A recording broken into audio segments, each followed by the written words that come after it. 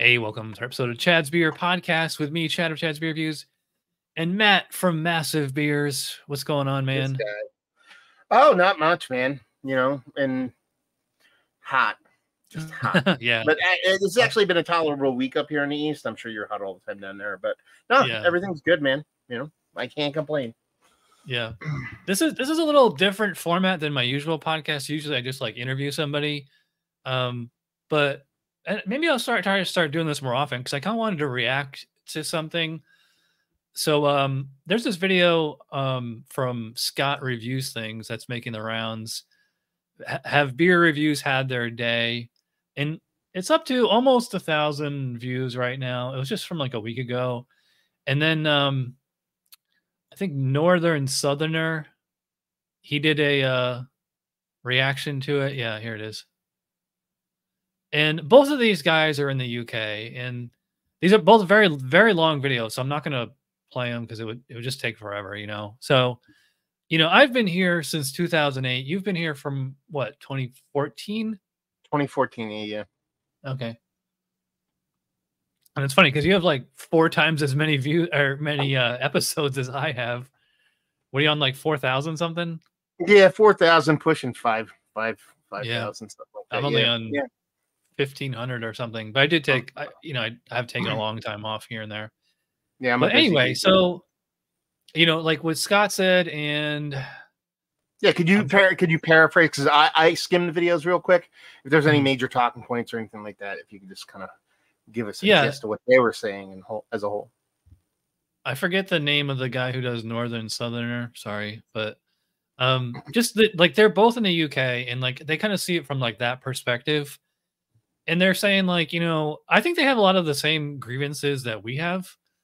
Is that like, you know, craft beer really isn't what it was. Like, I think the heyday was kind of like when you started, and like, I don't mean BeerTube. I'm talking about like the actual craft beer industry. You know, like when Stone was still independent, and like BrewDog was a maverick brewery, and you know, I think Treehouse and Hill Farmstead were like just starting to blow up back then, and they're still huge now. Yeah. But they were saying like, you know, like so much beer is kind of boring now and like really expensive. And they're like kind of perplexed, like why, you know, like craft beer and beer in general is just so much easier to come by now. I mean, it's nice here in the States because I remember like when I first started this channel, like 2008, like I was getting all my beer from a beer store. Like you couldn't get like any craft beer from the supermarket except like Sam Adams or Saranac or Magic Hat, you know? Yeah. And you know, you can get like Dogfish Head and like Goose Island, Voodoo Ranger, you know, all that stuff.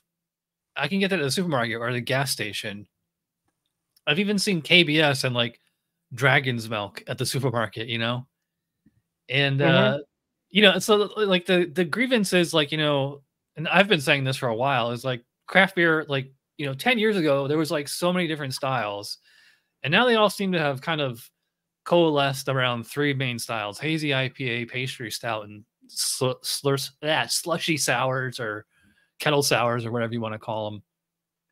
And the actual BeerTube scene, like, really isn't what it was, because I remember like back in the early days, let's say like 2010 to like 2015 or so, like you would go on like Beer Geek Nation or, you know, like any of his affiliate channels or network channels to like find out what was the next must-have product, you know. And there's really nobody that I can think of who's like really like the tastemaker of the moment, I guess. So like, I mean, I guess I would put it to you, like, who is your tastemaker? Like, where do you get the, oh, I got, like, you know, I got to try that beer, you know, like who's that for you? It's not. That's the thing, though. For me, it's a little bit different. I think we're actually going to disagree on a lot of things here, in which I think makes for a better conversation. But no, I mean, just to start from cover all the stuff you talk about. You know, when Chris was doing his stuff with his people that were doing stuff. You know, Ryan Rashawn and you know, when you had Better Beer Authority and all those people that were doing this stuff back in the day, it was fun to watch.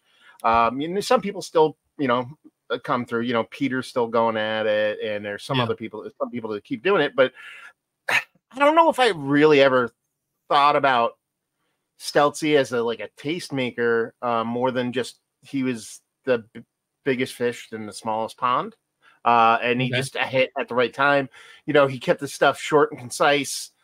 He definitely followed the I think, which is the tenet of beer reviews, which is always confident but often wrong. A lot of stuff he said, he stated it as almost fact as opposed to opinion, even though it was mostly opinion. So I think a lot of people gravitated towards him, and then, he bounced out and there was other people that kind of came in and helped fill the void. But it's one of those things where I think the breweries are the kind of the tastemakers now, as opposed to, I don't think BeerTubers were ever that. I think breweries are. I mean, you think BeerTube's dying, but then you see Treehouse start a YouTube channel and they're up to 500K subs in less than a year. You know what I mean? So, well, I mean, I wouldn't count breweries as part of BeerTube. I count us, the amateurs. Well, I mean, and it's almost like breweries to a certain extent, if you want to talk about it that way, is that I think it's regional. I think a lot of people have a larger following from the people in and around their area. The larger swath of beer that you cover, obviously you're going to get people from all over the place. Whenever I post a review, I just posted some Belgian brewery I've never had before, and I had people coming out of the woodwork from overseas and stuff like that. But more often than not, it ends up being kind of localized. So you see the BeerTube channels that are doing decently well. It's typically because they lean into their local beer scene, whether it be Joe from the Beer Patrol or Kyle from the High Beer Reviews doing the New York stuff. Or, and again, you can pop out anybody like that. It's more a regional thing, which is, if you think about it, that's kind of how breweries kind of exist now.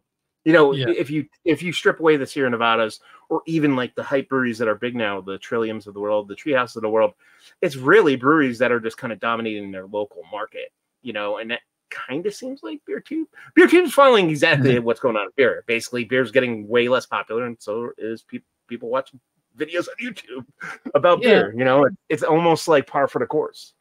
Yeah, I agree with you up to a point. I was actually talking about this with Simon from Real Ale Guide when he was on the show a few weeks ago. And I said the same thing you said. I think the reason BeerTube, and I've defined BeerTube as amateur, amateur content makers like us, who are just really enthusiastic about beer, doing reviews, podcasts, documentaries, what have you. And yeah, because in 2010 or something, before supermarket craft beer of today was kind of maverick beer back then, like Lagunitas, Dogfish Head, New Belgium, and now, what was edgy and kind of punk at the time is now mainstream. So it loses a lot of cachet that I can just get Lagunitas Maximus IPA at the supermarket, in a big 19.2 ounce can or something, and a lot of breweries have sold out to Budweiser too. I just did Golden Road Mango Cart the other night, and Wicked Weed and Elysian or whatever it's called. And so I don't know if the UK really has the same thing, because I think as far as I know, the UK, aside from Fuller's and Samuel Smith's or Moreland and the major breweries, a lot of them are owned by Heineken or Carlsberg or InBev or whatever. They seem to be super localized too, but also England is the size of New York or New Jersey. So it's it's probably a lot easier to come by something local there. I mean, well, the entire country is. Go ahead. There's a couple different things that are weird over there. And by weird I mean different. I shouldn't say weird, because that's probably the wrong way to phrase it.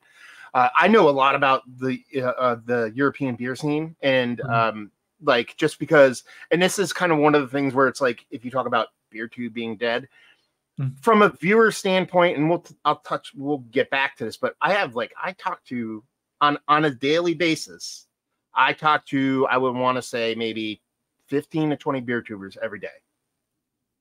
Like we have a group chat going, a bunch of US guys, a bunch of guys from the UK, a bunch of guys from the Netherlands, stuff like that. And we're constantly talking. We're doing collab reviews. We're talking about the beer we're drinking and stuff like that. So as far as a community in and of itself, in that sense, it's definitely not, it's actually much more vibrant than it was back in the day, because it was almost like everyone for themselves to a certain extent back in the day. Mm-hmm. But since I do talk to these people that are overseas, I know quite a bit about that scene just because in conversation. And over in Europe, couple different things are weird in the way they go about things. One, they're almost like when you lived in a small town in the United States, they're behind us as far as the trends. So, you know, hazy IPA really didn't take off over there with local breweries until much later. And the hype stuff and stuff, which did exist there. There's a bunch of breweries over there. There's Cloudwater and the Colonel and Moose Tail. There's a ton of breweries that are over there that are like the other halves and the cigar cities and all that stuff but they're over there, but they're just a little bit behind. But where I think they have a little bit easier access to beers that we don't is through their business model when it comes to how they can procure beers. For one, they just, you know, they can go to Aldi's and just get all kinds of crazy stuff, but they could also, like, let's say if I go to Cloudwater, okay, and I go into their web shop to buy their beer, they have almost every other awesome brewery in Europe's beer on their web shop too, to where you can purchase it from their web shop. So if I want to get, you know, it'd be like going on another half site and let me get a little Treehouse, let me get a little Trillium too, let me get a little this, that, and the other thing, and buy it. So it's like a weird format, and that they're not restricted. Like if we want to go and buy brewery direct from a brewery, we can only get those breweries' beers. The only way we can get like a melange of that, whether it'd have to be through one of those resale services like Devore or something like that, to get like some kind of variety. That, and they also do singles over there. Like 4-packs and 6-packs don't exist over there. It's singles or cases, so they have a lot of access to variety. We can get singles over here, but it's usually on a much higher markup. You know, if I buy a 4-pack of something that's $16, if I buy a single, it's probably going to be like $7. So it, you know, it's kind of weird to buy singles. So it's just such a different market. But as we talked about previously before we started recording, from my perspective, it seems like European beer tube's a little bit more vibrant, a little bit more kind of busy to a certain extent. You said you talked to other beer tubers. How are you talking to them? Like on Discord or Facebook chat typically? That's our big one. We have a Facebook chat with it's, I can't even off the top of my head. I think it's 4 different German, guys from the Netherlands, a couple of UK dudes. I want to say USA BeerTubers, probably about 10 to 15. You know, and most of them are very regional. Northeastern United States when it comes to the US BeerTubers, just because we can do stuff like we have our get together every year where we all get together and hang out, BeerTube Palooza, whatever. So that's how it all kind of started. We started a group chat to organize that, and it just, let's add this person to the chat, let's add this person to the chat, and just ended up. I saw there was a big BeerTubers meetup in Niagara Falls a week or two ago. Yeah, I didn't know that happened until pretty much when it was happening, just because Rajay went up there and I'm friends with him on Facebook, and I'm like, what are you doing up there? He's like, these Canadian guys are doing this kind of beer what will they say, BrewTuber kind of hangout or whatever, which was so bizarre to watch them do it, to be perfectly honest with you, because that's the same exact way I got into BeerTube. When I first started getting into it, I hung out with the Canadian dudes, and they were a completely different set of Canadian dudes, but where these people met and hung out were all the places I met and hung out when I went there 10 years ago. Silversmith and then all these breweries right around Niagara on the lake. I'm like, dude, this is so weird. You're going to this thing with this whole group of Canadian BeerTubers that I've never heard of, but I went to when it was Albrino Rhino and Maxwell Starr and Lee and Ewert and all these. Paul P. Brew News went up with me, and like all these people in the same exact spot. So it was really weird to see that happen. Yeah. And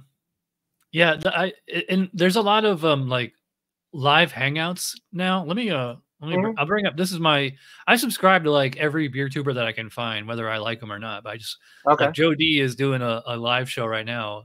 And there's always these live hangouts.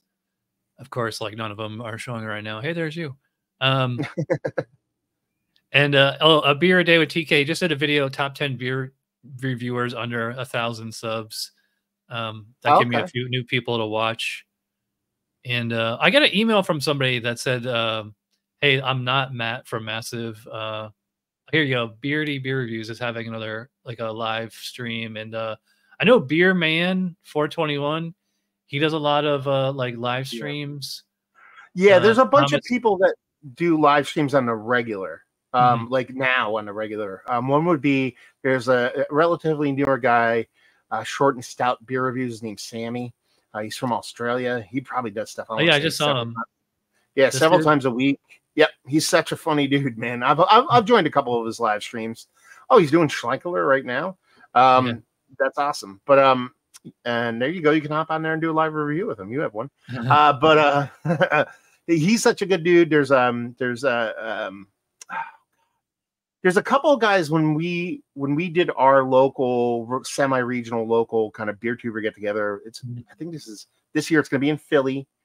You might have got an email about it. I don't run it anymore, but I gave the email list to people. It's going to be Philly this year. And a couple of the guys that we never met before, I just want to say 3 years ago, started coming to it. And that was one was Bumpy Road Brewing. He's from Massachusetts. There's a guy called East Coast Liquor and Beer Reviews. Really nice kid. He's a younger kid. They do live hangs like on the reg. That Beer Man you're talking about, he does a bunch of sometimes he'll do like homebrew videos. He does a lot of homebrew stuff. And there's still people that still do it. The Four Brewers do stuff a lot. Joe Senegali from Joe's Beer Reviews, he's part of that. And so there's still a lot of activity live and stuff. But here's the thing, and not to kind of just keep talking, to go back to your thing about, now you can find Lagunitas and Wicked Weed and all that stuff.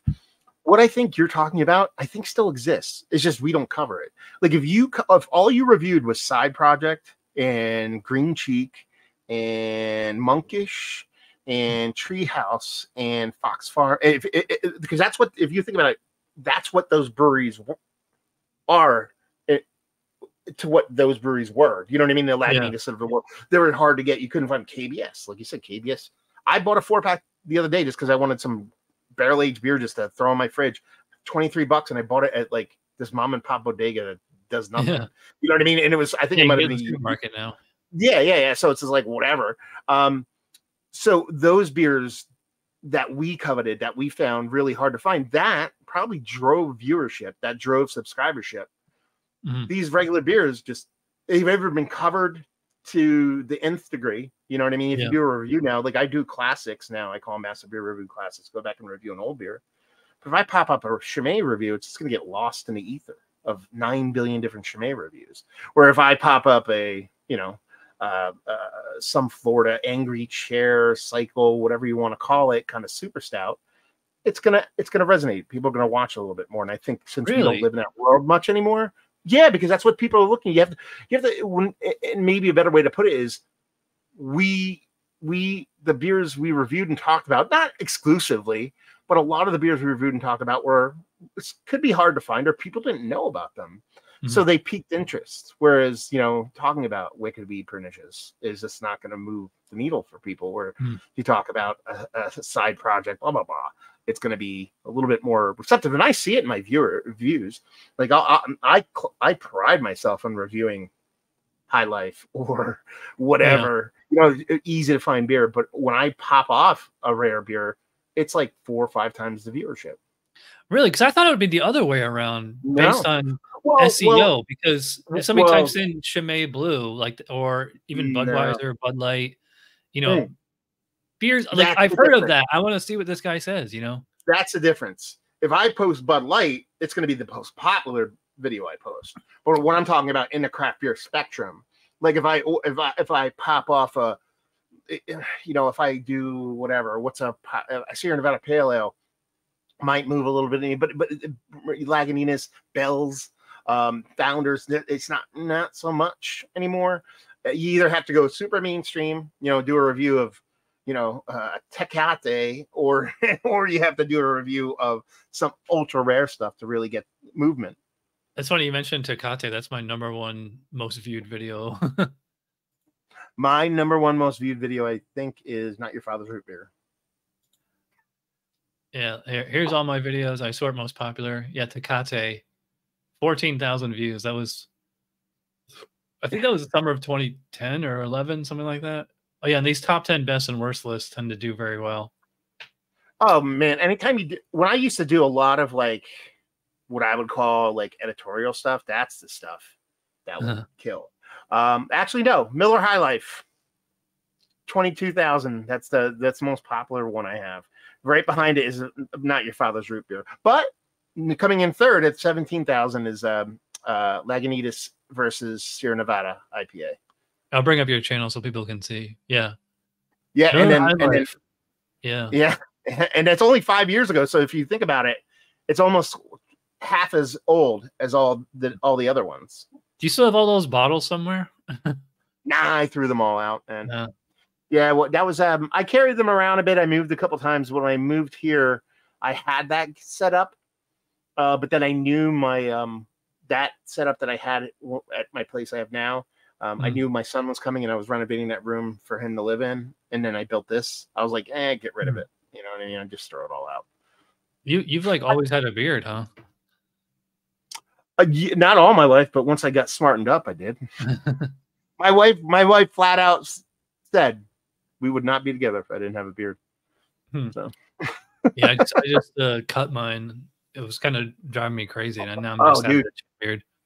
If you look at the review I posted recently, this is like shorter than it's been in like a billion years. Like I literally this morning just like cut it all off. Yeah. Yeah, no, it's great. Yeah, I have that too. It's salt and pepper look, you know?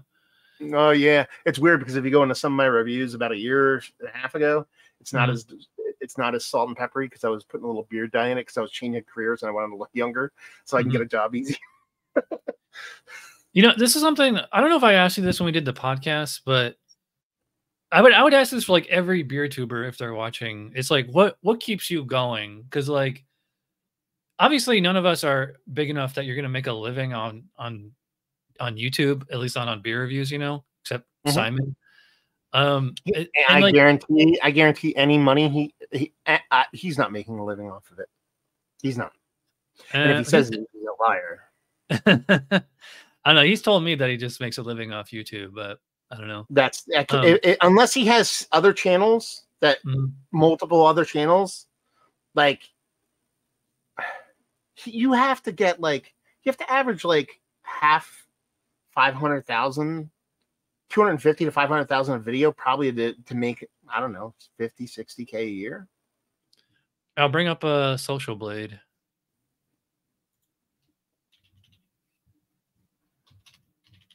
Oh, wait, it's because honestly, viewership means nothing.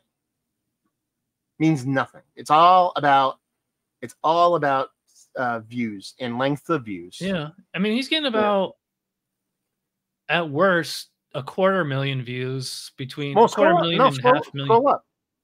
Scroll all the way up, and I'll tell you how much he probably averages money wise, all the way up to the top. That's his estimated earnings monthly. So he's making $178 to $2.8 grand a month. I find these. I don't think these numbers are even close. It's also a huge range there too. But estimated yearly earnings. Let's say that top number is not correct. Let's add 20 more grand onto that. That's barely making a living. Barely making a living in today's world, especially in the UK. Yeah, barely making a living. You know what I mean? So I think he's exaggerating. You know what I mean? Maybe he lives in, a dual income household where the other person makes a ton of money and he doesn't have to worry about that. I don't know. And again, this is all guesstimation. I don't really know Simon. I've spoken to him briefly on a couple occasions. Very nice guy. But that's the thing. Like, outside of, and they're definitely not doing it, but outside of Craft Beer Channel, who I think is probably the only one that's probably doing a little bit, maybe, but there's two guys and they do a lot of videography. So obviously they probably work for some kind of marketing company. You just can't do it, man. And you just can't, honestly. It's like anybody who has the idea that this is going to be a major source of income for them. If it happens, awesome. I will be the first person to clap for you, but it's just not going to happen. Because even if you want to go to look at, you know, people like, for example, you know, rest his soul, Greg's from Greg's Beer Reviews. Look, what was his subscribership now? Like he was probably, I want to say he was probably in the 50s to 60s, maybe, as far as subscribership. Let's see here.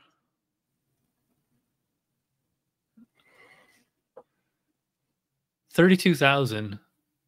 And he had just about 6 million total views. Okay. But if you look at his videos get the same amount of views as people with 5,000-6,000 subs. So, you know, I mean, he gets a lot more views per video. No, that last video is an aberration because it's the last one he posted before he died. But you're talking about like 400, 300, 200. There's ones that are 200. I mean, that's not crazy. Like that's kind of close to what I do. You know what I mean? Yeah. At least used to do, not so much anymore, just because I just my format has changed. But I used to average 400 or 500, and you know I'd make like $2,000 a year. Yeah, you know, I mean, yeah, it's like, nice. Like you got Christmas money there. But what I'm saying is that in order to make a living, it's just not gonna happen. Oh yeah, I totally agree. Because like you know, my other genre on YouTube is GigTube stuff, talking about Uber, Lyft, DoorDash, all that stuff, and like those guys, like the biggest GigTubers are dwarf Simon. You know, like he might get like 500,000 views per month, and they'll get like 20 million views. You know, especially like shorts. I mean, a view is a view, whether it's a short or a long. I mean, although you make a lot more money on long form content than on shorts. If you get a short that gets like 20 million views, you're going to get a decent paycheck off that. Yeah, but shorts they shouldn't be used for any metric. I mean, they're kind of like, you know, like if you know, like you see people that just have like short based stuff. Like you know, there's like, to me, I don't know. To me, I see YouTube channels, and I've seen BeerTube channels where I go there and they have like no videos and they're all shorts, and I'm like, they're not even a BeerTube channel. It's like a joke. It's short form Instagram, whatever. It's like basically just trying to. You're not doing anything. You're not informing anybody. You're not doing anything. It's almost like a joke. Yeah, So getting back to my question from a few minutes ago, like what keeps you going? Like why are you still doing this if you're only getting a few dozen or a few hundred views per video? Just the love of the game. Yeah. Well, there's more to it than just that. The fun of it. You know what I mean? It's fun because you know you get to talk. I've met so many cool people through this. You know, a person that was a subscriber to my channel was at my wedding. You know what I mean? Like I've met genuine lifelong friends through this. So if I were to strip away everything else from it, that in and of itself is worth it. Just because, you know, I'm, you know, even though I act, you know, I talk loudly and boisterous, I'm a pretty introverted person. So it's the fun of it. Beer. Hey, here's a new beer. Let me review it. Now I'm lucky enough to where I'm at. One of the things I hit on early in this was create and find a dedicated space, even if it's small, to do the videos. So if I want to review a beer, I literally have to sit down, get a glass, get a beer, and I hit 3 buttons, and the camera starts rolling. I talk, hit 3 buttons, camera's off. I'm done. If I record a 7-minute video, I'm spending 8 minutes. Like I'm not setting up. I'm not checking. You don't really edit or do thumbnails. You just post it like raw footage. Yeah. That's a personal thing. I think that's the purest way to do it. I don't like jump cuts. You know, I'm not against people doing, you know, cards or you know, all that stuff. Have at it. But I'm just like, I just think I like the one shot and done. It's kind of like live music. You know, you can go, you listen to a band, they're great, and then you see them live, and you're like, they're hot garbage. Oh, because they're editing stuff to make themselves good. And you see all these people with jump cuts. Or one of my biggest pet peeves. A lot of people like start the beer review with the beer open. To me, that's like, I know people that basically do the beer review a couple times and then talk about, oh, this is the first time I'm experiencing this thing. I'm so blown away, but I'm getting all these flavors, you know. So it's more I mean, just like they get like a head start, like they're already a few sips in, and then they start the review. Not just that, you know, there's some people out there that like they'll do it and then they'll like talk and be like, wait, am I sure? Like I know people that have like rewrote because they said there's Cascade in it or Citra, and they were like, well, let me look it up before. Oh no, I'm wrong here. I got to re-record. Like that's bullshit, you know. Same thing with like mystery beers and stuff like that. But yeah, yeah. But to go back to it, your original question, the fun of it, the people I got to meet.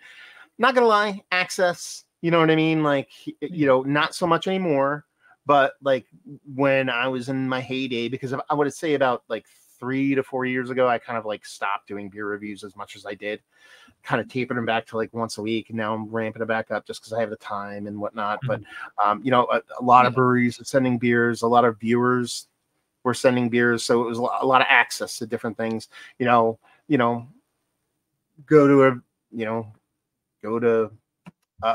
walk up to go to a beer festival. You know, don't have to pay to get in. Someone's like, hey, what are you doing? Don't wait in line, come with me, or stuff like that. Like there's a you know, and then, you know, Tavor was sending me stuff for a while. And then, like, you know, so that's always nice. And, you know, just, you know, why not? What else am I going to do? I'll ask you a tough question. Like, it's kind of like a 2-part question. Like, how do you know when it's time to hang it up? Like, by, I mean, like you personally, or also any beer tuber. I mean, if you have a problem with drinking, then yeah, obviously you should hang it up. But outside of that, whenever you want, you know, like I've had a couple people write me that wanted to start a channel.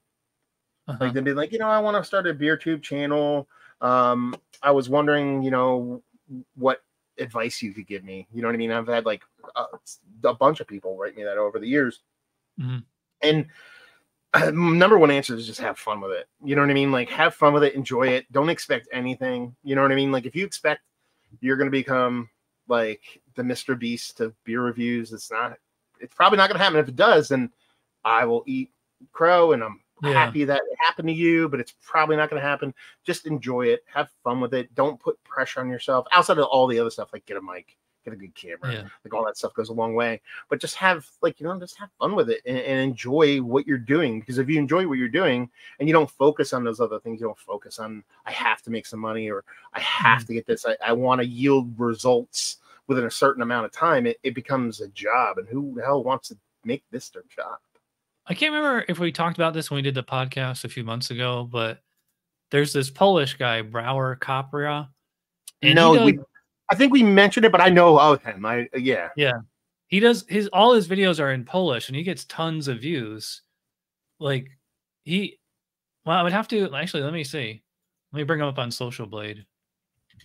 Because I was gonna say I think he gets even more views than Simon, but they're all in Polish. Because like when I do my BeerTubers directory in the standings or whatever, I'm only counting English speaking BeerTubers, because like that's the only fair way to do it. Because if I start counting this guy, then I gotta go like, well, I'm sure there's huge Spanish speaking BeerTubers, Japanese BeerTubers, you know. I will say this. You're technically and this is and I would be curious if you ever do you still do those videos? I don't know. I saw 1 or 2 because I got tagged the rankings. Once or twice. Yeah. I used to do them monthly, but now I'm just doing them every 6 months, or maybe even once a year. I would love, because like I said, I got tagged in 1 or 2 and I looked at it. I would love to see you do one that was based off of shorts and based off of actual beer reviews. I would love to too, but YouTube doesn't differentiate the view count between long. Only because when I went and looked, like over half of the people on there had like almost no regular videos. And it's like you have like to count a short view the same as a video view is like that's insanity. You should almost do an algorithm. I know you probably can't do it, but I would imagine it would be like if you get like 500 short views, should be like 1 regular view on a video. There might be a way, like if you had like a premium subscription on Social Blade, you might be able to, and like if you know how to code, you might be able to write a script that would differentiate between long form and shorts. But Because that's like let's really out of say my wheelhouse. let's say I average, for the sake of conversation, just for the sake of conversation, 200 views a video. Let's say, I don't know if that's true or not. If I posted a video of that showed a can of beer and all it was me farting on a can of beer and posting as a short, I guarantee I would get 5 times more views than a regular video. So to me, that it just doesn't make sense. There's certain channels that and actually everybody's doing this now, is nobody knows how intellectual property laws work, and how like response videos or reaction videos are supposed to work, because like everybody's just regurgitating like Hollywood content as shorts with like almost no like content of their own or whatever. I see this like every day, and I'm like, these people are going to get nuked. Like their channel's going to get nuked eventually. I mean, I'm not going to name names. There's like there's one BeerTuber that just flat out copy and pasted a video from a bar rescue, and it has like 15 million views. But then if you go on his channel, like all his other content all gets like a dozen views each. Like 99.9% of all his traffic is coming off this one short that has like 15 million views and still brings in traffic every month. I don't know if he's making revenue on that or not. But yeah, and like a lot of other BeerTubers, like they're trying to like make like the shorts like to go viral, but it's like they're so like hacky and cliche and like not especially funny, you know, like everybody. Well, but it's also, what do you want to get out of it? Like you asked me why I do it, or everybody's motives can be different. You know what I mean? Like if you want to be, you know, a meme lord or a clip person, more power to you. Have at it. You know what I mean? Like, you know, don't drink beers that makes pretty good money being a meme generator. You know what I mean? Like and if you want to do that, that's fine. But the thing I see, which is people get frustrated with, is that like they want to do beer content, and then like there's some people that do it that's like, I don't know. I don't want to use say the words, they feel like they don't get the recognition they should because they're popular, but they're like, you're not. It's a difference between like influencer and journalism is how I always put it. What do you want to be? Yeah. Do you want to be an influencer? Or do you want to be a journalist? I'm not calling BeerTubers journalists, but I'm like, that's the difference. Are you an investigative reporter, or are you a, you know what I mean? Like, what are you? Like, what do you want to be? Do you want to write the gossip column, or do you want to write op-eds? Like, what's going on? So it's like to lump everybody into the same boat is kind of weird. So it's like, what are you looking to get out of it? You know, are you looking to tell a story? Are you looking to give information? Are you looking to help somebody out? You know what I mean? Or are you looking just for internet popularity? You know, we have in that group chat we have like I don't want to sound cruel, but like a running joke. We have this kind of like, how long is this person going to last in BeerTube kind of thing going on? where what'll happen is, and we see it quite a bit, is that somebody will join BeerTube and then they'll find one of our channels and like comment on like 80 different videos, and then go on Instagram and comment on 80 different pictures, and then follow and blah, blah, blah, and then basically just like, you know, I mean, shock and awe the channel, and then move on to the next person, move on to the next person. And do that for a month, and then they're gone because they're like, I didn't get 1 million subscribers in a month, so that this bores me now. I need to do something else.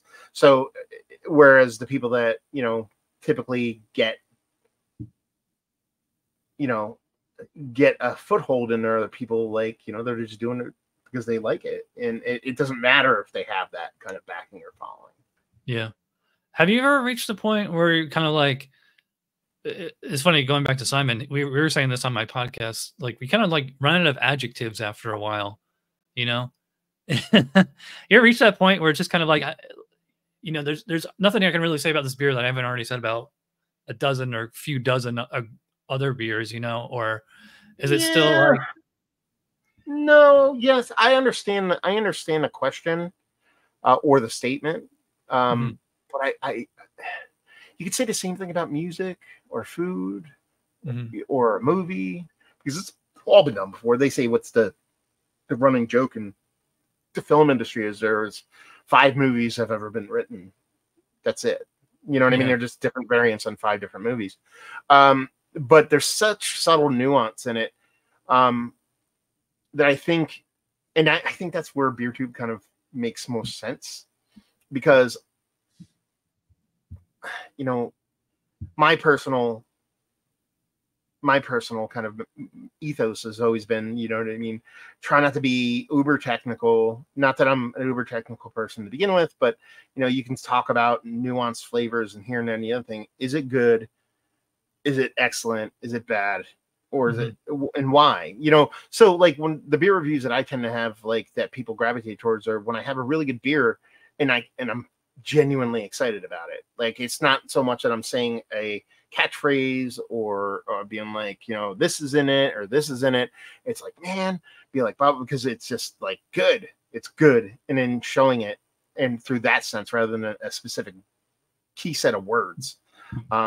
So I think it's more that, like, there's only so much you can say about shit. You know what I mean? So, so showing interest and showing emotion and being honest, which I think is the most important thing. It's probably one of the big things for a lot of BeerTubers that they do when they first start off, or even when throughout the whole thing, is they're afraid to be neutral. And there's like this, I don't know how to describe it, but I mean, when it comes to beer reviews, you know, there's only so much you can convey to the viewer off of just describing it. Cause like you can, like, there's so many beers that, like, you would say this is citrusy, but like you'd have like 5 different kind of citrusy flavors on 5 different beers. And like, I mean, like, you can be like really, really specific, and or sometimes you can be too specific, and it might, like, the viewer has like no idea what you're talking about, you know? Like, instead of saying this is like fruity, you might say like this is lychee and yuzu fruit or something, you know? Or I think a lot of people make that shit up too. I think a lot of people say those words and don't actually get them, just to sound like they're getting stuff that they don't, you know? I remember there was an old Seinfeld joke, I think from like the 80s or something. He was like, why do they cook on TV? We can't smell it. We can't taste it. At the end, they hold it up to the camera and say, hey, you can't have any, you know? Yeah. Our beer reviews are sort of like that, you know? It's like, you have to go off my words. Like, until we have taste-o-vision and smell-o-vision, you know, there's still a few senses lacking that the viewer, you know, can't pick up. So they just have to go off, like our enthusiasm and our adjectives and our adverbs. Well, that too, and I think a lot of it, you know, the old analogy I used to use, which probably doesn't play much now, is we're like Pandora for beer. So you want to insert Spotify or Apple Music, go ahead, do that. But, you know, the thing that I've always enjoyed about music services is that, you know, being old fart, that's salt and peppery gray now, and I just don't have the time to really have myself knee deep in the music anymore, is, you know, you popping some of my favorite bands into Pandora, Spotify, and then, hey man, if you like this, you're probably gonna like that. So I think followers of the channel, at least the ardent ones that really do follow, because everybody has a different taste set, you know, everybody likes specific things, you know, we're gonna be like, well, he's really excited about this beer, and every time he gets excited about these style of beer, I try it and I love them. I'm most likely going to love it. You know what I mean? Where there's sometimes we're like, you know, his take on Schwarz beer, I just, you know, every time he likes a Schwarz beer, I try it, and it's just not for me. So if he's digging on a Schwarz beer, I'm probably not going to buy it. But man, if he's low ABV hazy pale ale, he's freaking out. I'm probably going to like it. So I think you get a little bit of that with the following on YouTube. So to kind of bookend this and come back to the beginning, you know, like the title of this episode is going to be, is BeerTube dead? I mean, I've been saying this in comments for a while. I say BeerTube died when Chris Stelz quit. At least for me, like, it's just not it's not some kind of buzz or tastemaker kind of thing isn't really here anymore. And also, I think like the actual quality of BeerTubers, I feel like, has gone down, which is ironic because it's so much easier now. Like, everybody has HD cameras. Everybody, like, it's fairly easy to get a good microphone, but so many people are just like, they don't know what they're talking about. or they just want to get on camera and talk and chug a 40, you know, and just, or like so many people are just live streaming for hours and hours and hours. I'm like, who is watching this? You know, I'm Yeah. like, I know, I feel like just get to the point, don't waste my time, know what you're talking about. So, I mean, I don't know, because I feel like this is like a therapy session right now because I've quit or gone on hiatus many times. And I've been kind of feeling that way again because I'm kind of like, you know, I'm only getting a few dozen episodes or a few dozen views per video. And like I feel like I'm putting out like much higher quality content than most beer tubers. I know maybe that sounds like a, you know, arrogant thing to say or whatever. Um and I'm not getting the views. I'm trying to do like SEO and all that stuff like to the best of my ability as far as I've researched, you know. I'm trying to like mimic the people who actually are bringing in the mega views. And it's frustrating that, you know, and every once in a while somebody will leave a comment and like, you know, you have 4,000 subscribers, but only 0.1% of them are watching your videos. I'm like, well, I mean, that's kind of normal.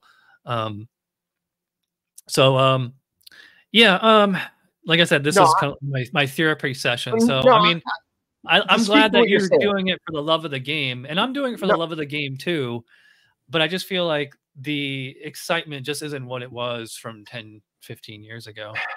I get it. I totally get it. You know what I mean? And I understand it. It's frustrating.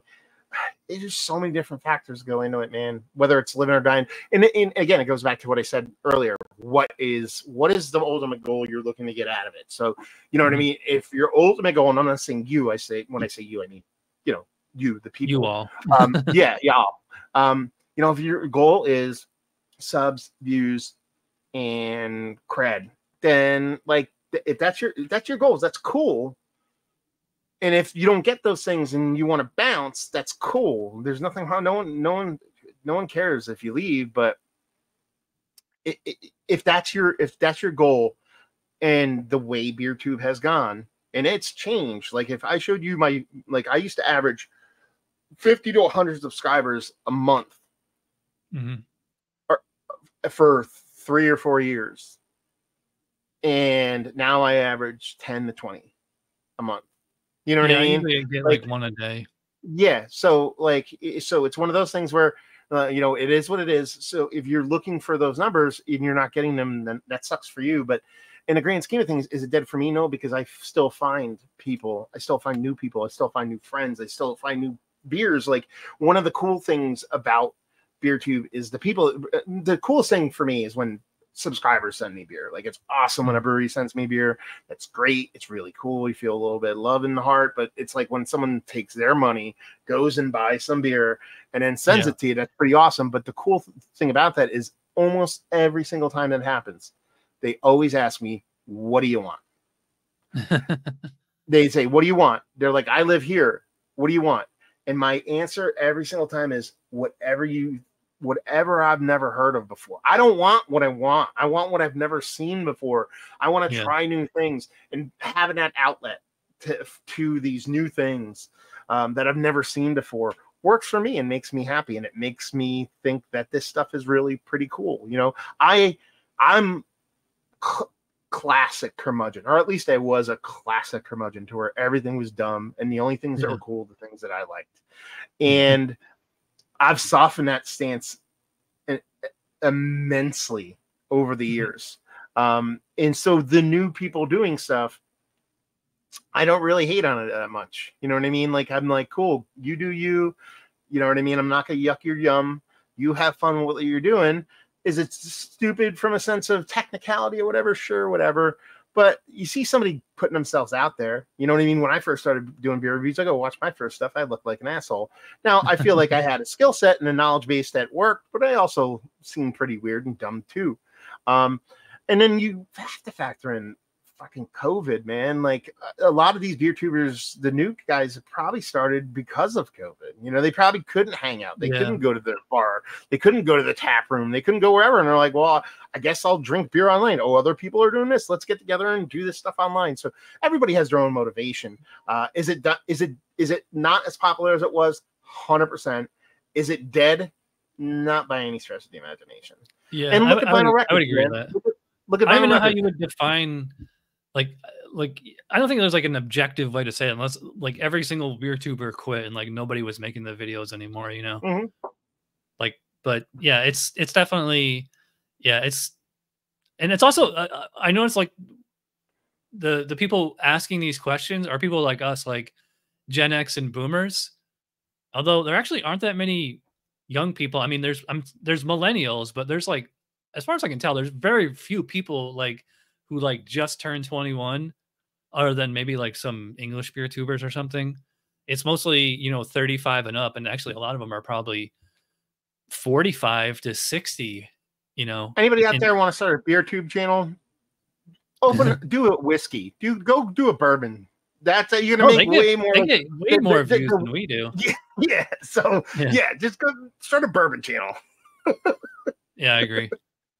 All right. Well, but we've been going almost an hour. So oh yeah, thanks to Matt for doing this last minute podcast. I was just gonna ramble and talk to the camera for an hour, but I was like, let me get another beer tuber in here so we can at least my have pleasure, a dude. conversation.